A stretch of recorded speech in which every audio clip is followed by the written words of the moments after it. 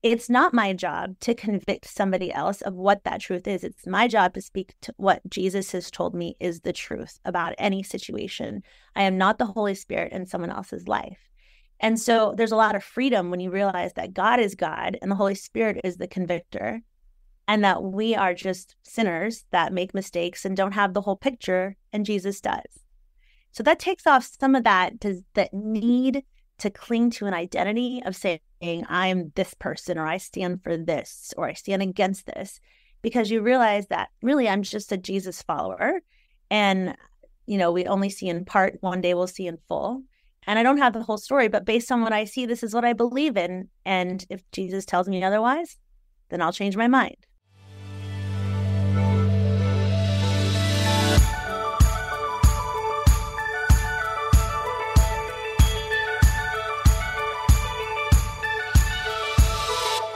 Hello, and welcome to the Shifting Culture podcast, in which we have conversations about the culture we create and the impact we can make. We long to see the body of Christ look like Jesus. I'm your host, Joshua Johnson. Go to shiftingculturepodcast.com to interact and donate. And don't forget to hit the follow button on your favorite podcast app to be notified when new episodes come out each week. And go leave a rating and review. It's easy, it only takes a second, and it helps us find new listeners to the show. Just go to the show page on the app that you're using right now and hit 5 stars. Thank you so much. Previous guests on the show have included Caitlin Chess, Justin Bailey, and Jessica Hooten-Wilson. You can go back, listen to those episodes, and more. But today's guest is Denise Gitsham. Prior to starting her own public affairs consulting firm, Denise Grace Gitsham worked at the highest levels of federal government, from the White House to the U.S. Senate, in law firms for startups, and as a candidate for Congress. Denise is a graduate of the Georgetown University Law Center and Bowdoin College, and is a political contributor and commentator on various national cable news networks. Denise and I talk about her latest book, Politics for People Who Hate Politics: How to Engage Without Losing Your Friends or Selling Your Soul. We talk about being ambassadors of the kingdom of God, discernment of the Holy Spirit, unity, not uniformity among believers, loving your enemy, engaging in dialogue, asking questions, having empathy. It's an important conversation as we in the U.S. are about to embark on a contentious political season. So join us as we engage in dialogue with love, empowered by the Holy Spirit. Here's my conversation with Denise Gitsham. Denise, welcome to the podcast. Thanks for joining me. I'm really excited to have you on. Thank you so much, Joshua. I'm honored to be on. You just wrote a book, Politics for People Who Hate Politics. I think it's a great title because I hate politics at the moment, but I know it's important. I got my master's in social and civic entrepreneurship, so I know that our civic engagement is really important in what we do, but things have been so polarized and nasty lately that it's really not much fun.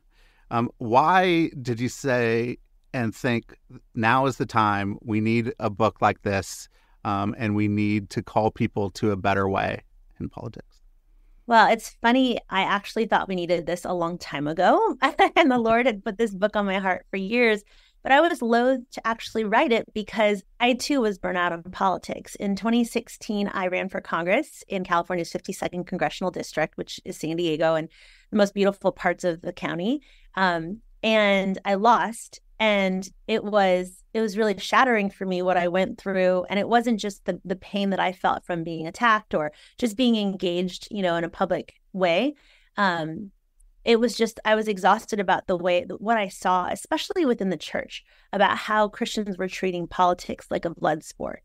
I thought that I would be the most supported by the church, and in many cases I was.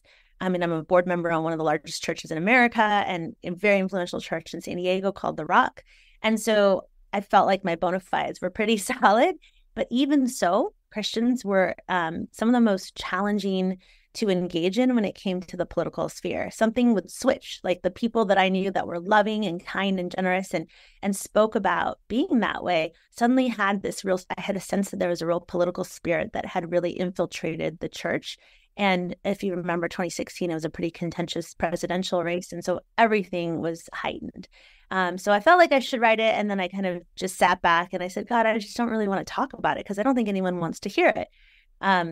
When I actually pitched my proposal, my agent sent out my proposal, almost every publisher said, you need to pick a side. You need to be more Candace Owens and less like Jesus, basically.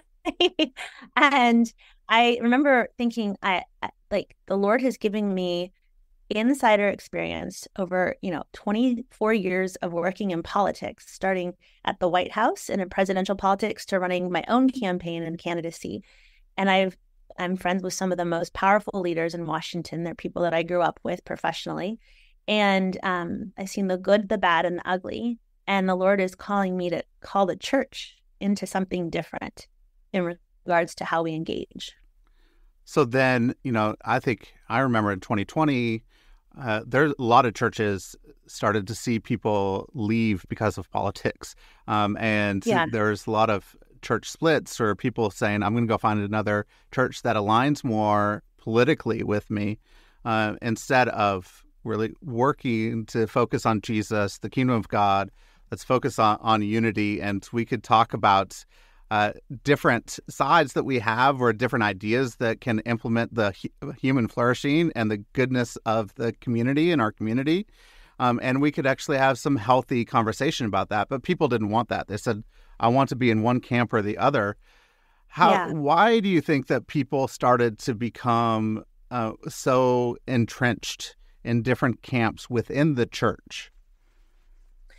I think that people started to see government as an existential threat to their way of life. So it's really understandable. Like I find in this book that I wrote, Politics for People Who Hate Politics, the subtitle is How to Engage Without Losing Your Friends or Selling Your Soul. I think it's important to mention that because we can't sell our soul. We cannot sacrifice truth. There is no such thing as truth apart from love, and there's no such thing as love apart from truth. And so I am a total partisan. To be clear, I have been a lifelong Republican. More so, I'm a conservative because I believe in limited federal government. And I am very principled in my beliefs, and I never waver from them. I'm 100% pro-life. I'm consistent on some of the issues that matter the most to me. I never, ever waver. However, I feel as though when we become entrenched in our camps and we're so convinced that we are right, we no longer consult the Holy Spirit. It's like anything you would do, like your job. If you go to your job and you're just used to doing it a certain way, how often do you stop and say, Holy Spirit, I really need your help? Jesus says in John 15:5, apart from me, you can do nothing. But if we're living in our own autopilot in the way things are done, and we're taking on politics as usual, the way we see culture doing it, and we're just used to engaging and thinking that we're doing it in the name of righteousness or justice, we can really delude ourselves into thinking that we're acting in accordance with biblical principles when really we're just acting in partisan ways. And I believe that partisanship is divisive and unity is so central to the gospel. And really it was Francis Chan's book, Until Unity, that really helped solidify one of the biggest themes in this book, which is Jesus said, when you love each other, and they will know you by your love. And when we allow things like politics to prevent us from looking at our brothers and sisters in Christ, but also every child of God outside of the church as anything is less than what God has called us and what Jesus died on the cross for, then we are putting our politics ahead of our highest calling, which is to love one another. No, I remember talking with a bunch of church leaders, and they were talking about power dynamics and how a certain group of people have more power than another, and we want to make sure there's some equality, some equity amongst groups so that we don't have all these power dynamic shifts. And they're talking about how if one group then usurps power, there's going to really just subjugate the other group again, and there's going to be this cycle of power and oppression that happens over and over again. And the one thing I don't think that they were talking about, the thing that I brought up, was that we have an identity not just in our different camps. We have a new identity, an identity in Christ. And, this is how the early church was known, that for the first time in history that there were rich and poor. There were people from different ethnicities. Everybody came together and said, we are one in Christ. There's a unity there because our identity is in Christ and not in these secondary identities that we have. The question is then, how can we form that identity in Christ, and what will that do to the church and our politics? I love that you asked that question, because at the root of almost every sin, I think, is a question of who do we think we are and whose do we think we are? And I think it's so easy to get caught up in the world's way of thinking and to cling to identities that aren't the most important ones. And so I have a chapter in the book called Identity Politics. You know, we hear that a lot these days. And I open with a funny story about when I was on the Bush campaign, Governor George W. Bush's campaign in 1999, my first political job. My boss, Karl Rove, thought that I was Hispanic. And so I'm actually half Chinese and half white, but I do look I'm ethnically ambiguous. Let's put it that way. And I had been interning for free for 8 months. And I was getting tired of selling gym memberships at night and working all day and all weekend on the campaign for free. And so he said, hey, we've got this perfect job laid out for you. We're going to have you. And I was so excited. And he said, we're going to have you be the Hispanic Coalitions Coordinator. And I just looked at him. I froze for a second and I said, gracias. And I just rolled with it. You know, I know no Spanish beyond that, except for what you can order in a Mexican restaurant. And so I threw myself into it wholeheartedly. I'd grown up in the Valley in an agricultural area. So a lot of my friends were Hispanic. And so I understood the culture, but I wasn't Hispanic. And it was funny how I used that as a metaphor for how I started really becoming Hispanic inside. Like I felt very Latina. Everyone I hung out with was Latina on the campaign. I was coordinating, Spanish-speaking media over here, and I coordinated 28 states. I set up 28 states of grassroots outreach for, amongst the Hispanic community, and everybody thought I was Hispanic. And I started to think that I was Hispanic. And when we start, talking like a duck, walking like a duck, quacking like a duck, we actually think that we are ducks. And I just thought it was so funny when we went to the inaugural ceremony and went to the gala. I brought my parents, and all the Hispanic friends that I had on the campaign were like, who's this Chinese woman next to you? And, obviously my cover was blown. But it's a funny story, but it really speaks to what we end up doing every single day. I mean, whether we're at work and our identity is, or we're at home and we think our identity is as a mother, or we think that our identity is as an attorney, which is I also am, or whatever, a CEO, a teacher, whatever your job is whatever you take pride in. Maybe you're a community leader, maybe you're a politician. Nothing trumps our identity in Christ. And I think that when we allow anything to take precedence over the kingdom principles and the kingdom identity that Jesus died on the cross to give us, we are putting our hope in something other than Jesus. We're actually putting our hope in our camps, in our identities, in what we're capable of doing, and it's so anathema to the gospel. Mm-hmm. So how does that affect our politics and engagement in our civic life and the way that we interact with each other in that sphere?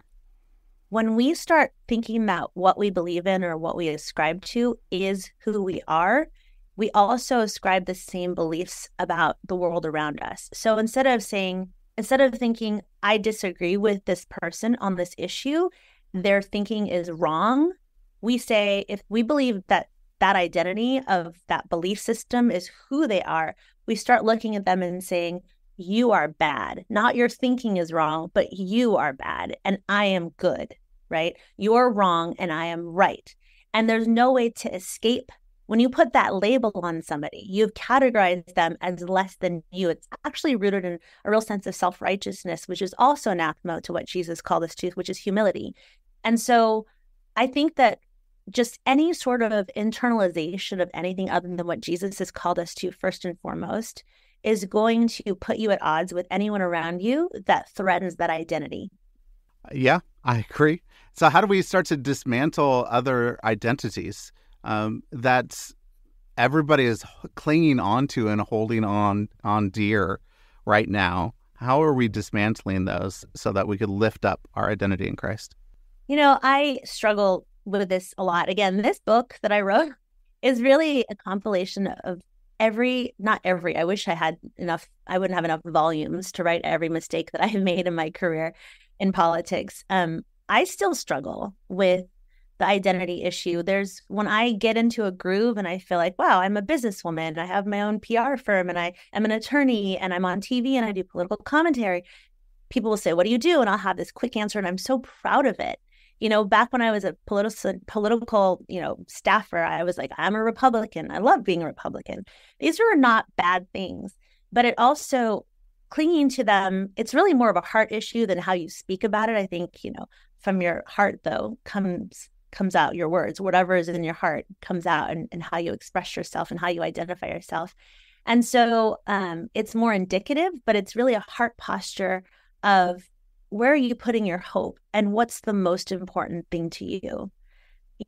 I think that for so many of us, especially as election season is starting to ramp up, things with everything going on with Israel and Hamas and with everything, everybody has sides that they want to take, and there's nothing wrong.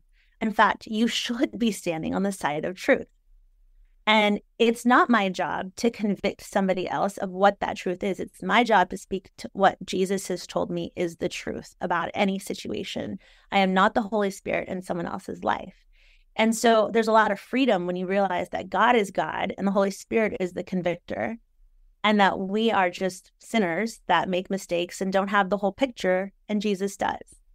So that takes off some of that need to cling to an identity of saying, I'm this person, or I stand for this, or I stand against this, because you realize that really I'm just a Jesus follower.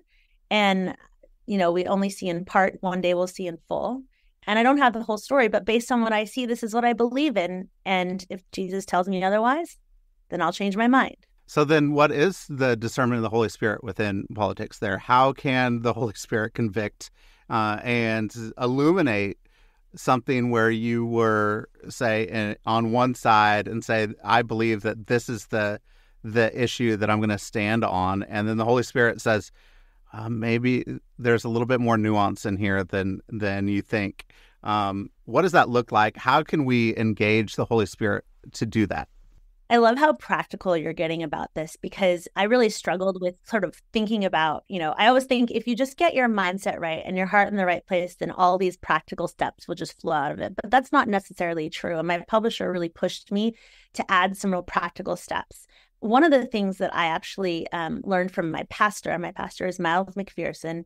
I don't know if he'd identify as a Democrat, but I identify him as a Democrat and or an independent, somewhere in the middle. He's an African-American former NFL Charger. He was a San Diego Charger back when we still had the Chargers in San Diego.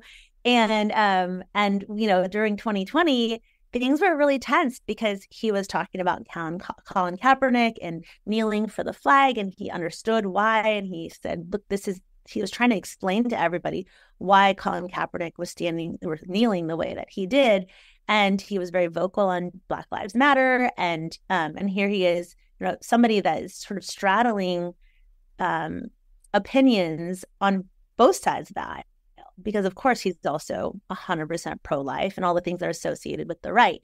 And one of the things that I learned from him was it's really important to humble yourself and try to put yourself in somebody else's shoes, right? So I respect my pastor so much that my immediate reaction to things like Black Lives Matter protests and Colin Kaepernick kneeling for the flag that my father fought in Vietnam to defend, and all the things that I believe in for our country, which is you should stand and honor our flag, talking to him really helped me understand how he arrived at the beliefs that he did. And they weren't wrong. They were different. They were a different perspective. And anytime Christians start, and I say Christians, it's really anybody. These principles in my book, I wrote my book for the church, because unity, I believe, we are the only ones that are called and compelled to unity by Jesus. So the mandate is on us. There's really no need for the world to unify. I mean, I hope that they want to, but that's like, nice to have. It's a non-negotiable within the church. And so as I'm clinging, I had some really tense conversations with my pastor, and I think we almost hung up on each other a couple of different times in 2020. And we had to like calm down and cool our jets. But at the same time, I really respect him. So I wanted to understand his opinion. And I wanted my heart, I always pray, Lord, break my heart for the things that break yours, right? Make me love the things that you love. And he loves my pastor. And his heart breaks over the racial inequality that our country has perpetuated and our government has perpetuated. And that's something that I had to learn to put my own feelings aside and my own experiences aside to embrace and be with my pastor and his pain. And that really changed the way that I started to engage in politics. To see somebody, in their shoes, like to have empathy and compassion and care is really hard when we're trying to say this is the right thing, the issue.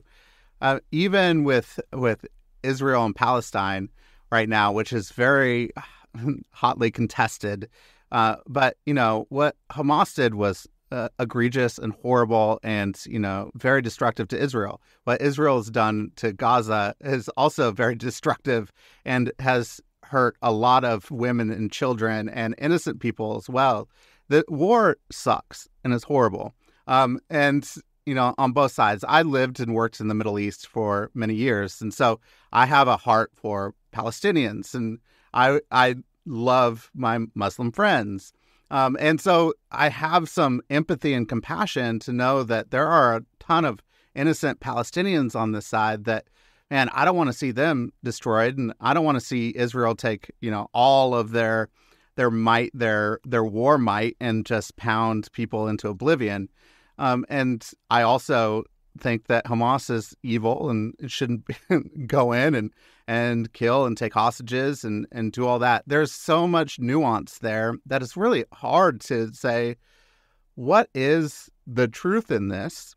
Because there's truth that we have humanity, so we're all human, we're all made in the image of God. Then how do we, so even in a hotly contested, you talked about Black Lives Matter, talked about Israel and Hamas, these are really difficult political engagements. And, I'm going to have some arguments with some people.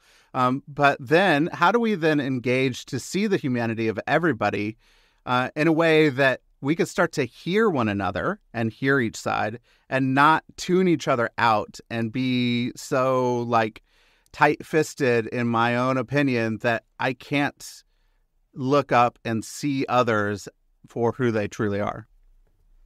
Well, especially in times like these where everyone is picking a side. And I am not saying that you shouldn't have a side. Holy Spirit does not want us to peace out and not engage because we realize that everything, like there's moral equivalency, in everything. That's not true. There's good and there's evil. And the scripture says, woe unto those who call evil good and good evil, right? And so God calls us to stand in justice. He calls us to be his instruments of justice. So there's absolutely nothing wrong with saying in this situation, I can see all of it. And this is what I believe the Holy Spirit is leading me to say as the side that I need to fight for. And if God gives that conviction to somebody, that's something that we really need to respect. It's not my job to tell you what God has told you, the Holy Spirit has convicted you of. But I think that it requires a constant, when we are that convicted, I always say the harder the truth, the greater the love that you need to bring into your conversation. The more convinced you are of your righteousness. I always find that the closer I get to Jesus, the more I question like my own convictions about things, like my goodness, not my convictions, my goodness. Like I'm so, I feel like the closer I get to the light, the more I see the darkness in myself. And that self-awareness, that humility, that closeness to Jesus, I love his discipline. I love his correction. I used to hate it because I had pride that I wanted to be right and I was afraid and I wanted to keep up appearances and look like I had it all together and I had all the answers and I was so sure of everything. But the closer I got to Jesus' heart, the more I wanted to be like him and less like who he created me to be. With this facade, this human facade, the more I wanted to just follow him with reckless abandon, the less it was more of him and less of me was really my prayer.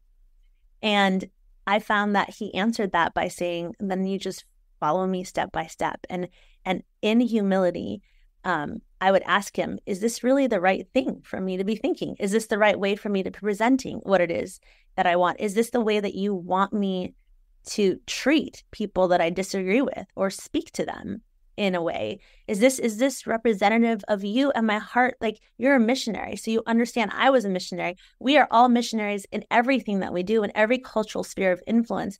Our job is first to be ambassadors of Christ.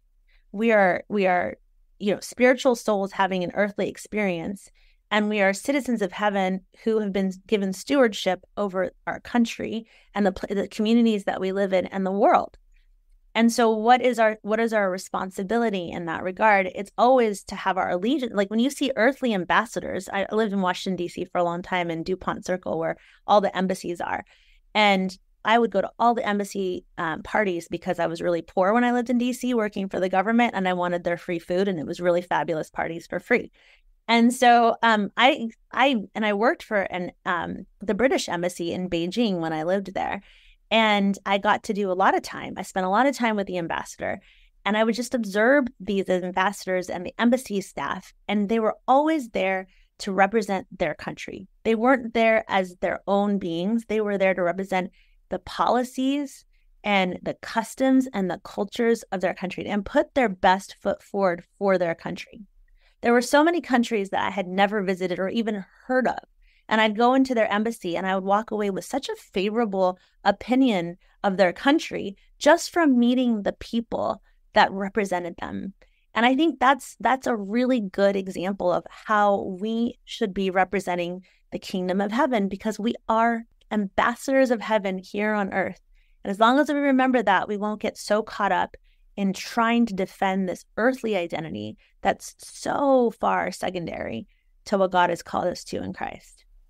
So as you've been wrestling with this, coming in from the political worlds and working in a certain conservative camp, as you've been wrestling with this, what are some kingdom principles and kingdom values as ambassadors of the kingdom that we could start to carry in to our political lives and our conversations about it?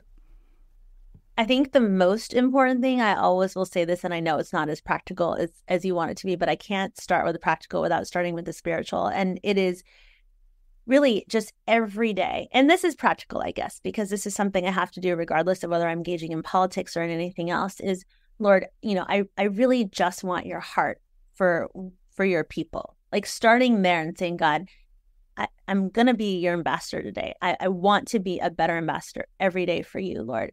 How can I represent you? Who are you going to put on my path to love? And we look at people the way we would when we are on a mission. Like, we know when you go, I've been a missionary in many countries in my life. And when you go, you don't look around and judge the people and their culture. I mean, after all, you are a visitor in their country and in their culture, and you're there to bring the love of Christ. You don't go and say, you need to be like me. You go in and say, how can I meet you where you are so that God can show up for you in a way that is relevant to you? That is missionary 101, right? And I think that should be, just because we live in America and this is our country, and our neighbor might be a Democrat or a Republican that we disagree, or independent or Green Party or whatever, doesn't mean that our mission is any different. Our job is to meet people where they are and to show up with the love of Christ, which is what changes them, not our brilliant arguing, right? I mean, I've seen, how many people did Jesus win over by arguing with them?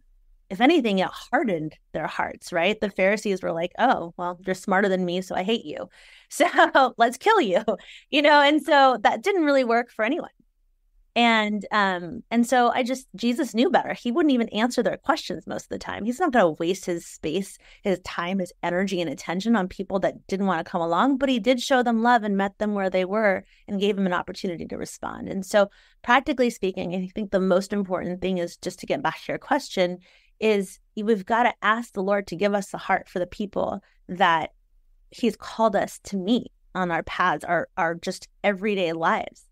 And if that's in the political arena, God's going to equip you with the grace that you need, if he's called you there, to address those really difficult issues. And I'm on TV all the time. I'm a political commentator. I am a Republican political commentator. So I stand for conservative principles on TV on a national cable news network. And I always have a Democratic colleague at least once. Sometimes I'm surrounded on both sides by Democrats, and that makes it really fun. And as a lawyer, I love to win. I like to go for the guttural. Like I'm a good lawyer, and I'm very effective. I'm very persuasive. Let's put it that way. And sometimes I find myself getting really hot. I have to ask myself, Lord, like, can you just take over my mouth?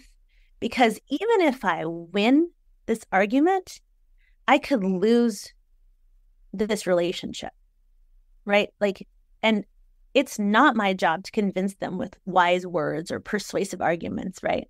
Scripture says, like, we can come with all of the earthly giftings of the gift of gab and persuasion, and it still is going to mean nothing. What they're going to remember is how you made them feel and how well you loved them. It doesn't mean you mince words. You still stand for what you want. But people know when you love them and when you're standing for something in your true convictions that has nothing to do with calling them bad people. And so asking God for the ability to just speak through you is something that I have to do on a regular basis every time I get on TV, especially when it's a really hot button issue that I feel passionately about. I have to check myself 10 times more, if not 100, to make sure that my heart is aligned with Jesus as I go into a conversation like that. We just had J.R. Woodward on the podcast, and one of the things that he talks about is how the powers and principalities affect the way that we are and affect our leadership. And he talked about we are people of imitation, so we're going to imitate someone or something. So we might as well imitate Christ, or we're going to be caught up and imitate the devil, and it's not going to work out very well for us. So in that, knowing that we are people that imitate, we're imitators of others. And so in our political world, now we're looking up to our politicians to say, how do we act and how do we engage? And we're going to start to imitate. And so how is even in what you're doing with political commentary, it's set up for an argument. Like, this is all we're going to do. And they want it. Yeah, right? It's for ratings. Yes, yeah. It's for ratings. We want the argument, and it makes for compelling TV, and people want to watch it. But as an everyday person watching that, that's what I'm going to imitate when I go into my conversations with other people. And same thing with my Republican representative that's in Congress against the Democrat representatives that are in Congress. They're going to argue against each other. Then how do we not imitate all of this argumentative approach and actually go into a place and ask more questions like Jesus did and start to try and have these engaging conversations? And people like the Samaritan woman, who was a total opposite political camp from the Jews and who Jesus was, but he was able to engage her to say there's spirit and in truth. We're going to worship here. He's speaking the truth. He called her out saying, you're not even married right now. You've had 5 husbands, and the one you're living with is not even your husband. And he's calling out her unfaithfulness, sin, and different things, but he is loving her. How can we do that and not imitate the argumentative approach? So it depends on the context, right? Everything is, I just believe that there's seasons, times, and places for everything. When I'm on TV, I am called to be the Republican voice for an issue. And so it's not my job to have an understanding conversation where I'm asking questions instead of making my position known. So in that situation, what Jesus did with the Samaritan woman wouldn't be appropriate for that context, because I'm there to do a job and it's to represent my position. Now, how I do it is really much more important than what I say, right? Like, it's much more important and one thing that all my friends, not all my friends, a lot of my friends are just very kind to tune in to The Hill on News Nation and watch me when I'm on. I'm usually on like a week or 2 a month. And I always ask for feedback, especially from believers. And I said, I really struggle on this issue. They threw me sort of a ball from left field, and I was so nervous about it all throughout the whole the whole hour that I was on TV, I was like, Lord, I need you to speak through me on this issue. It was about the anti-LGBTQ bills that really were sponsored primarily by Republicans and people of faith, our, fellow brothers and sisters in Christ. And I remember being so nervous about getting that question. They said, we're going to give this to you to answer. And I was like, Lord, I really need you to help me to speak the truth in love. I cannot compromise on either side. So when I'm done with this, I need you to use my mouth to impress on everybody watching how much Jesus loves them. I don't know if I can do that. And then I realized I just couldn't. And so I just said, Lord, you're just going to have to say. And whenever the Holy Spirit speaks through me, I don't even know what I say. And then I got off and I was like, oh, I hope I didn't just blow it, And what I realized was when I was finished talking, the Democrat that was to my right said he was teary. And he said, my daughter is actually gay. And the way that you spoke about it, you didn't say that you agreed with them. You just said the way that you spoke about the issue made me feel like she could be safe if people like you were in charge. And I thought, praise God, because I have no idea what I just said. When I went back and watched it, I was like, you did a good one there, God.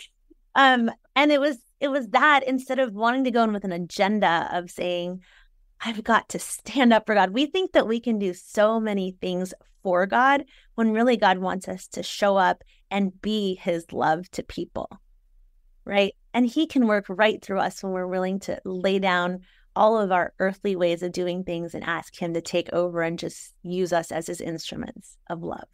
How can we not imitate the argumentative approach? And I think that's one of the ways to do that, to, talk with conviction. Like we have conviction, but compassion at the same time.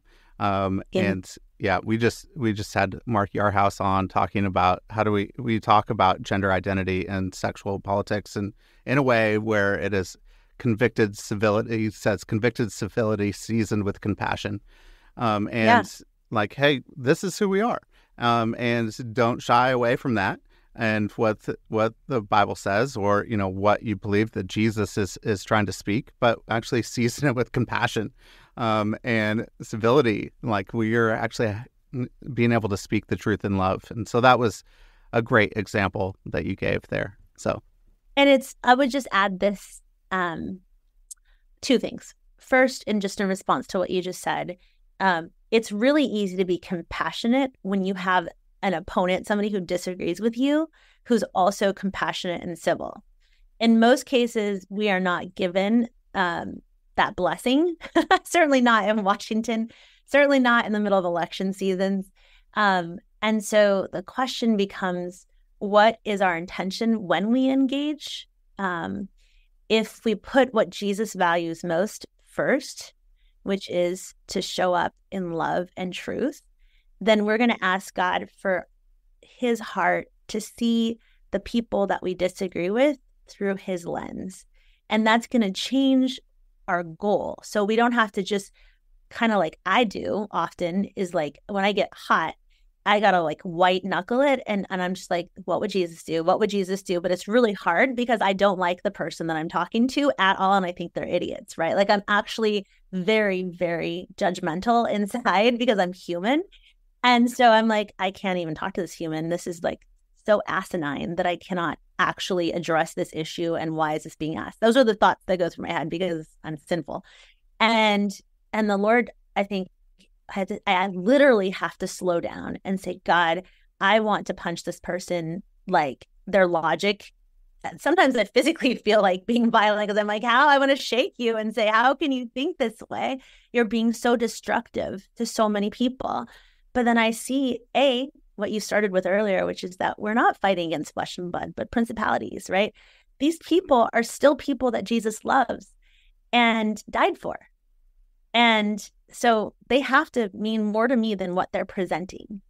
And also, it's really not them. It's a spirit. And actually, that spirit has actually affected me as well. They're probably looking at me, possibly saying the same thing if they're believers on the other side of the aisle, saying, Lord, help me to not punch her out. Help me to recognize that this is a spirit, because the spirit of division, Satan comes to steal, kill, and destroy. And he comes for us, the body of Christ. he loves to divide. And so that is a spiritual issue that we cannot address through earthly means. And so that's one thing. The second thing I would just want to say is where we do have the luxury of time and intentionality, when we're not on TV having to give a quick answer in the middle of a debate or, city council meeting and you're standing up and talking about something. Jesus, when he went to see the Samaritan woman, it really wasn't on his path of where he was going. He went out of his way to go through Samaria to meet her for the specific purpose of her going and sharing, who he was with the whole village, and to show his love, like that he transcended culture and gender to love people and meet them where they were, right? It was so outrageous that he had done what he did with the woman at the well, but it was also out of his way. And he basically put aside his agenda of what he needed to do and what the disciples probably wanted him to do. And he said, no, I'm going to go be intentional about going and sitting with this person that society has castigated. And I'm going to go and show her what love is. And I'm telling you, I struggle with this. I don't really want to go and hang out with people that tell me I'm wrong or think I'm evil, right? It's just not that fun. I have plenty of great friends. Why would I want to waste my time arguing, right? But how are we going to bridge the divide if we don't have real relationships with people based on our real lives, not just what we believe about one issue or another, but how about how they love their family and what can you learn from them? And maybe they have great cooking skills, or, maybe you want to go and share a meal. I don't know. But if we're not trying to connect with people on anything other than, do you agree with me? And there's this litmus test of whether you can be my friend. And if that's all you talk about is politics, you need to get your head checked, because that's sick. Jesus is way more important than politics, and loving them well is so much more important than anything that you could ever do in life. And so we have to be intentional, the way Jesus was, about meeting people where they are, even when it's inconvenient for us, when the Holy Spirit tells us to. So one of the questions I have then is that how can we engage locally in our civic life and for the issues that actually matter to us in our neighborhoods or communities or cities, and not just argue about worldwide politics and things that really we don't have much control over. All we're trying to do is get on a soapbox and shout and try to shout louder than somebody else. So what does it look like for us to engage faithfully as Jesus followers in our local communities and to civic life? Well, first, we have to be convinced that engagement matters. I think the biggest hurdle for Christians are the single largest voting bloc in America. When you look across the spectrum on Protestants, Catholics, and I think they throw Mormons in, the whole mix of faith-based people who kind of share the same goals that are Judeo-Christian based. We really could change the way politics are done at the national level, because we have the loudest and most strongest voice, and we all say that we believe in the same Bible and the same God, right? There's really no other unifying force that people tend to gather around other than Scripture, and nothing influences us more as people of faith. And so I think we have to understand that, because, and I understand this maybe more than most as a daughter of immigrants, it's a blessing that we get to engage civically in our country's affairs. We get the country that we vote for. And it's a matter of stewardship for me. That's the way that I see it, is that when I was in China and I was detained by the PLA for being a missionary, and when my mom ran from communist the communist leaders from Mao and his army to flee to Taiwan because they were on the other side, they were on the democracy side, they didn't have a say. Even when they were in Taiwan, they didn't have a say. It was like martial law. They didn't have a democratic republic, something that they could actually engage in a democratic process for. And so we really need, as Christians, the most important thing is because so many of us don't vote at all. That's actually the shocking thing about Christians, is that we don't vote. We have loud voices, but we don't. We have opinions, and we're upset, and we're victimized, but we don't vote. And we can change things at the local level and at the federal level. And frankly, because Washington, D.C. is the most powerful city in the world, what we do has international ramifications, global. So I think we need to change the way that we think about what we're capable of doing, because through us, God can do anything to influence the world. So we need to understand our power, and acting in accordance and being good stewards of the power God has given us to influence. At the local level, local level is something that I don't know as well because I've spent most of my time in Washington, but I used to serve on a board called the American Council, and it's based in Sacramento. And they're really focused. They were very focused. They still are. And they're very effective at school boards, getting Christians elected to school boards. Now, I will say this. I have seen many people come to me all the time and ask me for my advice, which I don't really understand because I lost my race. So I'm not sure why they would ask somebody who lost their race how to win their election. But regardless, I am always trying to give them some time. And I have so many people that come to me and I say, why do you want to run? And, because running is a great thing. I think it's great when Christians get involved. There's a million other ways to be civically involved. You can volunteer as a poll worker to make sure that elections are being run fairly and justly. Election integrity is a big issue. So, when you're a poll worker, you have a lot of say, more so than anyone else, on how voting's done. You can go volunteer in a campaign. You can go stand outside and wave signs. There's a million ways to get involved, and I list a bunch of them in my book, just to get people thinking. But I feel like unless we're really understanding of the issues, unless we're actually trying to understand holistically what the issues are and where the greatest needs are, we kind of have to just be tuned in to what's happening around us. And then we have to be willing to step up. And it's not enough just to be a Christian to run.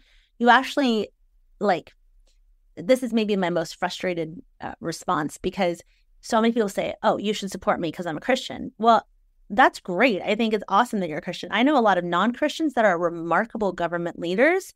They don't have the mind of Christ, but they really stand for the right things. If you're like a democratic socialist and you're a Christian, I'm not voting for you. I don't care. It's not happening, because I don't think that's best for our country. And I don't care what your personal, private, religious convictions are. I respect you as a brother or sister in Christ, and I pray for you. But I'm not going to vote for principles that go against what I believe is best for our country and for our fellow Americans. And so Christians need to get really clear on just because somebody tells you that they're a believer doesn't necessarily mean that they're always the most likely to win or the best candidate. And I write, there's a whole chapter in my book. I've seen so many of the dark sides of politics behind closed doors and the things that political operatives say to manipulate believers. And so I have a chapter called why I think it ended up being Wise as Serpents. You never know what happens when publishers get a hold of your book, but I think it's called Wise as Serpents. And I tell a really sad story. It's one of many where, a really well-known leader that brands himself as a Christian behind closed doors was talking about how he was using the church really for his own organizational just finances, for his own finances, to raise his own influence. And he's very active on the church circuit. And I saw him say things and make pledges to people who are in politics in a closed door steakhouse room in the back room, where he thought everyone was in violent agreement. And it made me sick. And I thought, believers are jumping over cliffs for this guy because he's saying things to churches about engaging. And we need to be wiser. We need to ask the Holy Spirit for discernment so that we understand the spirit that's at work within us. Because I think character is so important. You've got to look at people's character. I know this is not a popular thing to say these days. So they're like, just look at, and I kind of, I said, you could have great character and totally the wrong principles, and I'm not going to vote for you. But where you have options amongst candidates and you look at their life, are they using Christians? Are they actually living? I mean, I'm not saying that you have to be a priest or a pastor or you have to live a spotless life. Nobody would qualify. But don't you think that when we have an option to support somebody who has the character that supports their convictions, that we should not be defending character flaws that people flaunt so flagrantly and just expect Christian? I mean, I just think of if people are judging me, my life is to be a witness for Christ. And I say that I believe in a certain set of principles that are in scripture. But then I go and I throw all my support behind somebody who lives in, total opposite way, or stands for things or speaks in a way that's totally the opposite of everything that I say I believe in, without calling out that part of you can say, I disagree with the way this person lives or the way this person is, but I believe in these things, and this is why I'm voting for this person. I just think Christians aren't nuanced enough when they go up and they're willing to sacrifice their witness at the altar of a candidate that is totally misaligned with the gospel. It breaks my heart, because the world looks and they see the hypocrisy in it. Mm. So I know that we are all susceptible to giving into temptation from the enemy. That we want to build our own kingdom by our own power for our own glory. And that's what we're tempted in. I think that's the biggest thing that we're tempted, but it's God's kingdom. It's by his power and it's for his glory. And so you talked about, okay, there's things that are happening in closed doors. How can we not give into those temptations? And think like, oh, I'm principled based. I'm just going to move this direction, but you're really given into temptation, and you're not really aware of it. I think the self-awareness isn't always there for us. So how do we do that? I think a lot of people are asking the question: how can I have discernment from the Holy Spirit? What is the role of the Holy Spirit, and how can I engage Holy Spirit in all of these things and be aware of what is going on in the spirit world and not just in like what I see with my eyes? Well, I'm kind of new to the Holy Spirit. I always heard of the Holy Spirit in the Trinity. I grew up, I love my Baptist roots. I know the word, inside out and backwards. I feel like because I was so rooted in it and so well versed in it as a child, and growing up in the Baptist church was such a blessing. But one thing we didn't do much in my specific denomination was we didn't really talk about the Holy Spirit very much. So I didn't really understand the book of Acts. And I thought, well, that was for a different season, a different time. And I have since the Holy Spirit has shown me very clearly that prophecy and all the spiritual gifts are out there for us, and for us to have. We have supernatural gifting at our fingertips, including my favorite, which I think the Lord has really helped increase as I've gotten to know the Holy Spirit better and develop an intimacy and understanding of who the Holy Spirit is in my life. Discernment is probably my top spiritual gifts. I don't have all the flashy ones. I'm not a great prophet. I am somewhat prophetic, but I'm not I would never claim that for myself. That's what other people will say. And their definition is obviously very broad in order to encompass me. Maybe they were just trying to make me feel better. There's a lot of really cool gifts out there that I wish that I had, and I keep asking the Lord for them. But the number one thing that I'm grateful for is the gift of discernment. And even that can be just swept to the wayside when I decide that I want something, and then I reverse engineer all my thinking to align with what my heart wants, right? Which is not hardly ever naturally aligned with what the Holy Spirit wants because of my sinful nature. And so I think that asking any believer just needs to know, and this is better answered by people who really have been steeped in an understanding of the Holy Spirit for a lot longer than me. Since about 2017, I have been studying the Holy Spirit, and I'm still learning. But what I have learned is that when I ask the Holy Spirit to change my heart, to speak through me, to use me, to just literally draw me closer into because the Holy Spirit is such a comforter, right? The Holy Spirit is like very maternal in the way that I see the Holy Spirit.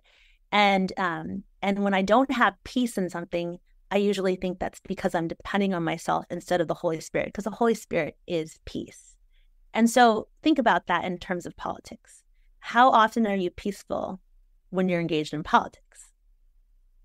Probably never, because that's a reason that we're not allowed to talk about politics at the Thanksgiving, at Thanksgiving dinner and at work. And so asking the Holy Spirit to partner with me in my heart and in my words, and to really surrender to the Holy Spirit, everything that I do and I say before I engage in politics is so important. And it's so critical. And I wish I'd known this a long time before 2017. I wish that I had known that that was something that I could access so readily and that God wanted me to have so much. It's such a gift, because when I realize I'm at the end of my own capabilities, which is silly because I never have any capabilities apart from him, from Christ, I'm able to sit back and say, Holy Spirit, just do what you need to do through me and shape my heart. And it's such a relief. It is instantaneous peace and it's instantaneous power. That's the other thing, is we don't serve like a passive God who just is like, c'est la vie, whatever, happens. He's powerful. Holy Spirit is so much more powerful than anything we could ever do in our own right or our own strength. And so I always want to have a supernatural advantage when I'm engaging in the world. As Chris Valentin at Bethel Church says, we're solutionaries. We're like, the Holy Spirit equips us with solutions for real world problems. And Christians are the ones that are empowered and have access to that Holy Spirit insight to solve problems that nobody else can. That's how I feel about my book. When I went to all the publishers, I got turned down by everyone. I told you they wanted me to take this position, like stand for something. I said, yeah, I'm standing for Jesus. I'm standing for what I think he wants us to show up as believers in the political sphere. I'm not standing for a set of principles. We have political parties to do that. I'm standing up for the character of the church as we engage in culture in one of the most divisive areas of culture. And so that is something that the Holy Spirit gave me to say. It's not something that I was clever enough to come up with. And so that's a solutionary perspective, is how do we do things not the way the world does it, but in a way that God would want us to do. And it always looks different. And that's why Jesus was such a revolutionary. It's beautiful. Well said. I love that. That's awesome. As a side note, a long time ago, somebody told my wife on her birthday that she is a solutionarist. And I think they made up that word, solutionarist, but that is one of her core identities now. She's like, I am a solutionarist. That's so good. Yeah. Yeah. I wish it was more core to me. I think I still try to figure out way too much on my own. And then I'm like, oh, wait, I have access. It's still like a muscle that I'm learning to grow. So maybe your wife has some good tips for me on how to stay there. Yeah, I wish she had some good tips for me too. I bet she does. Maybe you should ask her. Maybe I should ask her. And she wouldn't hesitate to give them to me. So that's good. You don't have to ask her. I get it. What would you like to say to people, your readers, or anybody listening to this conversation? What's like the major thing that you want them to understand and get and grab a hold of? The thing that I think all believers would say, but maybe their feelings don't always align with this. It's like the right church thing to say, but isn't really how even I engage all the time, or even 50% of the time. And I wish that I did. And I'm asking the Lord for more, so I don't have to put all these caveats before I say it in the future, is, knowing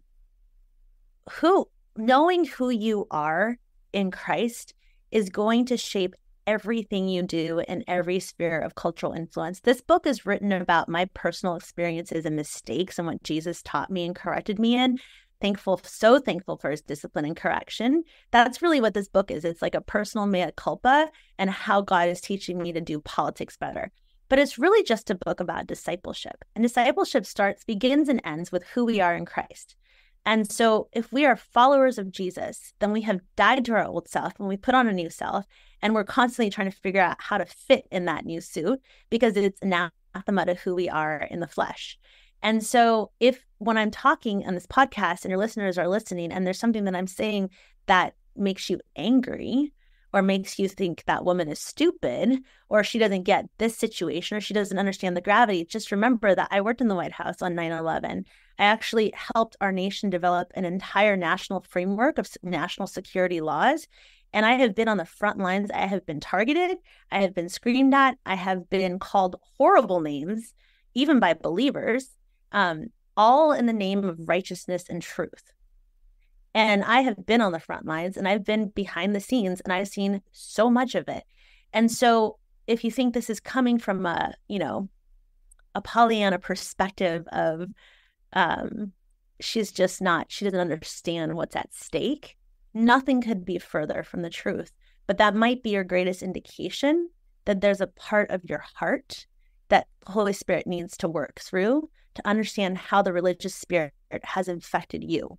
Because that was the reality that I had to deal with, was like, Jesus warned about two types of leaven. I joke about it. I'm like, we need to cut the carbs as a church.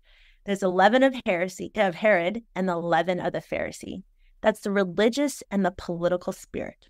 Think about what happens in a church in an election cycle. It's the confluence of the two spirits that come to head so powerfully that all it results in is a sense of self-righteousness and indignation and anger and division. So my question and challenge to everyone listening, including myself, is who are we going to follow in this next election cycle? It's not going to get less contentious. Are you going to step aside and say, I hate politics? Yeah, well, that's why I wrote this book for you. You need to engage because you've been given an opportunity to, and you need to be a good steward of what God has given you. But how are you going to engage is really the question, because Jesus cares as much about our character, if not more, than what it is that we stand for. That's so good. I have a couple quick questions. One, if you go back to your 21-year-old self, what advice would you give? Maybe try to live like a Christian and ask the Lord to actually change your heart instead of just wearing the mantle and the crown and the sash and telling everyone else that they're wrong. I mean, I was raised in a very legalistic sort of environment. And so appearances was everything. And you could hate your neighbor and you would tell him, God bless you. I mean, I was also in Texas for a while, so I got to do like the all-day church on a Sunday. And I would go out the night before as a 21-year-old and drink and do all kinds of crazy things and clean up just enough to look presentable and pretend that I hadn't done all the things that I had done. So it's, appearances mean nothing to the Lord. And I wish that I'd known that when I was 21. I would have maybe come to deal with the truth of my sinful nature a lot earlier and embrace God's discipline much sooner, sparing myself a lot of pain and embarrassment. Yes, I think a lot of people would enter into that and say, yes, this is good advice for anybody. I'm glad I'm not alone. Yes, you are not alone in that. You are not alone. How can people connect with you and go out and get your book? Yeah, thanks for asking. So my website is, we just kind of threw it together because of this book, is Denise Grace Gitsham, GITSHAM.com. And you can get my book. Right now it's 40% off on my publisher's website, Baker Books. You can go to my website and there's like a link there. Oddly, when I go to it myself, just their website, it's not on sale. So you can get it on Amazon. You can get it anywhere bookstores are carrying it. I'm also on Instagram at DGGITSHAM. But I just want to warn you, if you don't like golden retrievers, do not follow me. Who doesn't like a golden retriever? Come on. I'm like a huge Steph Curry fan, and so the Golden State Warriors and Retrievers, it's the first day of basketball season, so there's going to be a lot of posting about how amazing Steph Curry is. Well, Steph Curry is amazing. He is incredible. And I'm glad we agree. Golden retrievers are maybe the best dogs out there. So I knew we were friends. I knew it. You are so inspired by the Holy Spirit. I love it. We're so aligned. I am. As somebody who in high school, they wanted me to play a post. They wanted me to play, power forward. I would constantly go back out into the 3-point line and I'd just shoot. You. And, so I was like, that's what I wanted. I just wanted 3-pointers over and over again. Yeah, you and Steph, man, it's like your brothers. That's right. I wish that was the case. That would be amazing. Denise, I love this book, Politics for People Who Hate Politics. I think it's really important for people to engage in a way that looks like Jesus, that have the character of an ambassador of the kingdom, of what it looks like to embody Jesus in our political sphere. Thank you for bringing in the discernment of the Holy Spirit and what that was. I love this conversation. I really enjoyed talking to you. I could talk to you for hours. It would be fun. Likewise. I know. Thank you for this. I really enjoyed it. Hopefully a lot of people get a lot out of it and they go out and get your book, Politics for People Who Hate Politics. And it's a great thing to gift for this upcoming political season as well. So just go buy boxes of them and then hand them out to your friends. So thank you, Couldn't have Denise. said it better. That's right. Thank you so much. God bless you. Yeah. Bye.